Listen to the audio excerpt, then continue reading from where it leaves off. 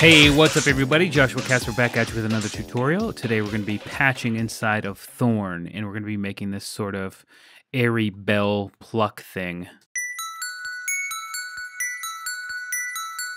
And I've just got it on top of this little track right here you probably heard in the beginning.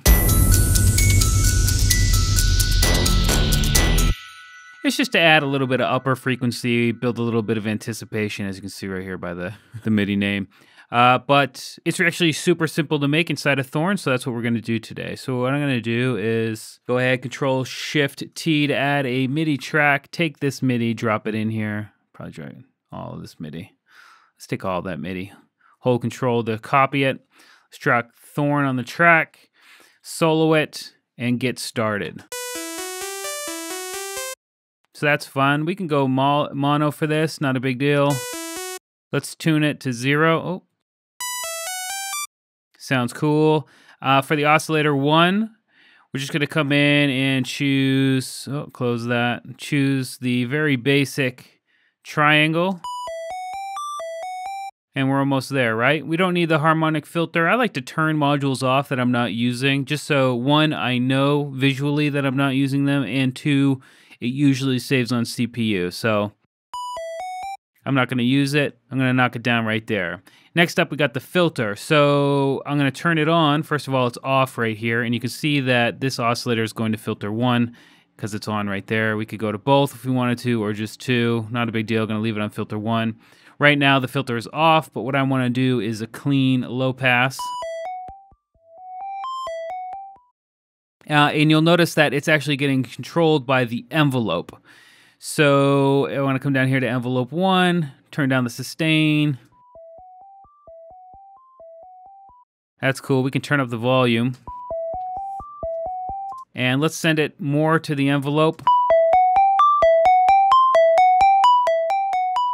Turn down the volume after that. Let's turn up the drive. That's pretty cool, right? And really that's it besides effects. Let's jump into the effects and see if we can't make it happen. I'm going to turn on distortion, hyperbolic, maybe turn down the drive. Just a little bit. And let's jump into the chorus. Sync it 1 to 1, perfect. Turn down the mix just a tad.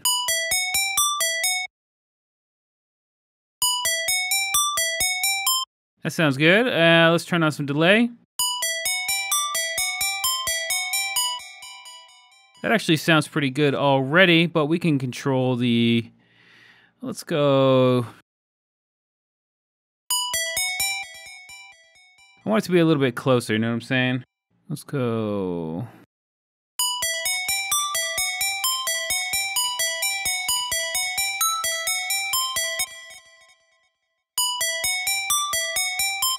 And let's go for reverb. Let's go for plate.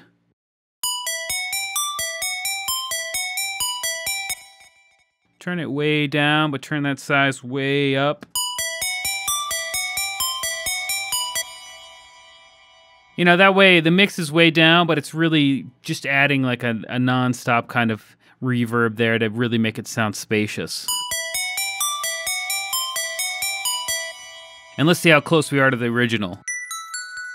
Ooh, we got some work to do.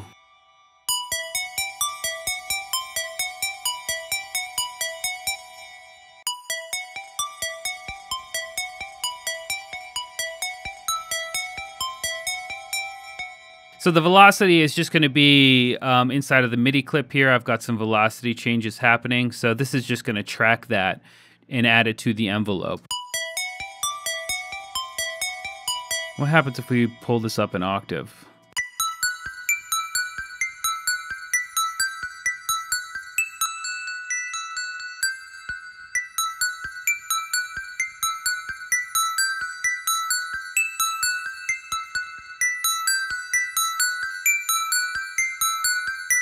I actually might want to leave it down an octave.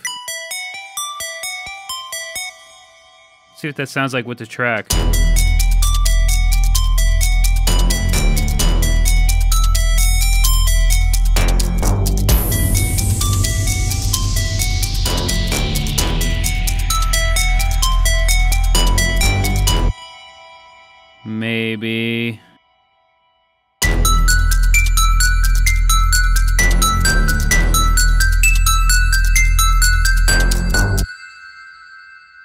can also add key tracking as a whole to the filter.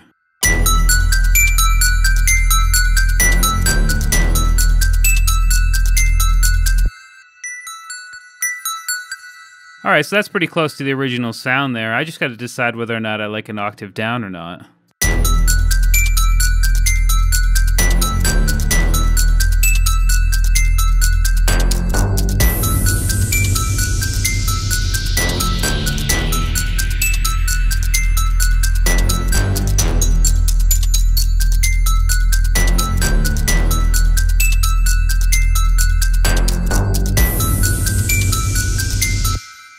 I don't know, that sounds pretty cool. It sounds like the original.